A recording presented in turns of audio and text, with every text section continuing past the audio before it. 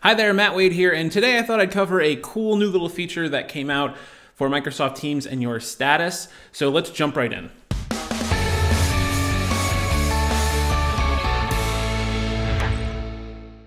So recently, Microsoft Teams rolled out this new ability to essentially set yourself as invisible or offline. In addition to that, coming soon, or may have already rolled out to you, depending on your tenant or the system that you're using, is the ability to also set the duration of your status. So if we look at Microsoft Teams, and we go up and we click on our face in the top right corner, you can always select the status here. You have available, busy, do not disturb, be right back, appear away.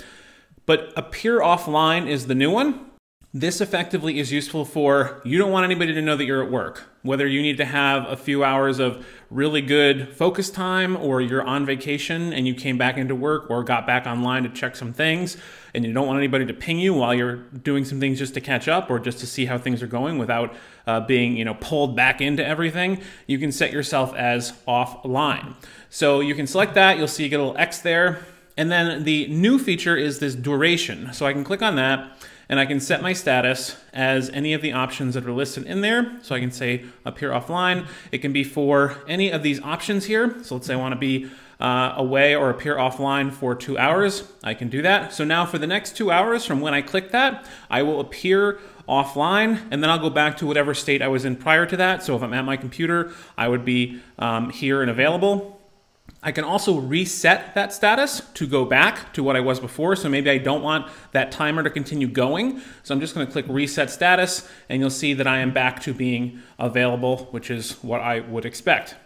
Now, this is rolling out, the duration aspect is rolling out now as of the end of October 2020. It should be rolled out by the middle of November 2020.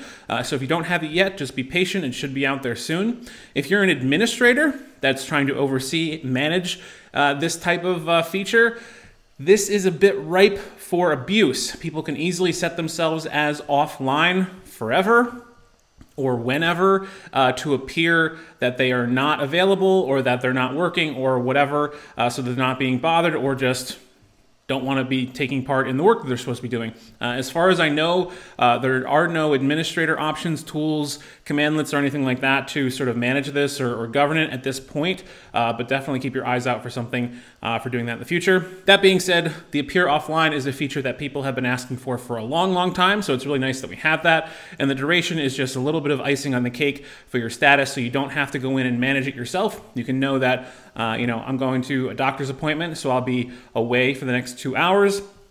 And by the time I return, it'll automatically set me up to be whatever my default status should be. So I think that's a pretty cool new feature, and hope you find some use out of it. If you enjoy tips and tricks like this for Microsoft Teams, Office 365, Microsoft 365, I have a new book coming out.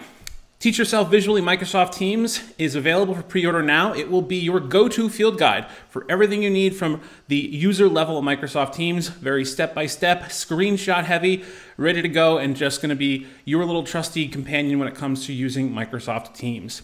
Thanks so much for watching. As always, a like and subscribe is much appreciated. If you have any comments or questions, please leave them in the comments below, including any requests for future topics or videos. And happy buying some freedom using the new status options within Microsoft Teams.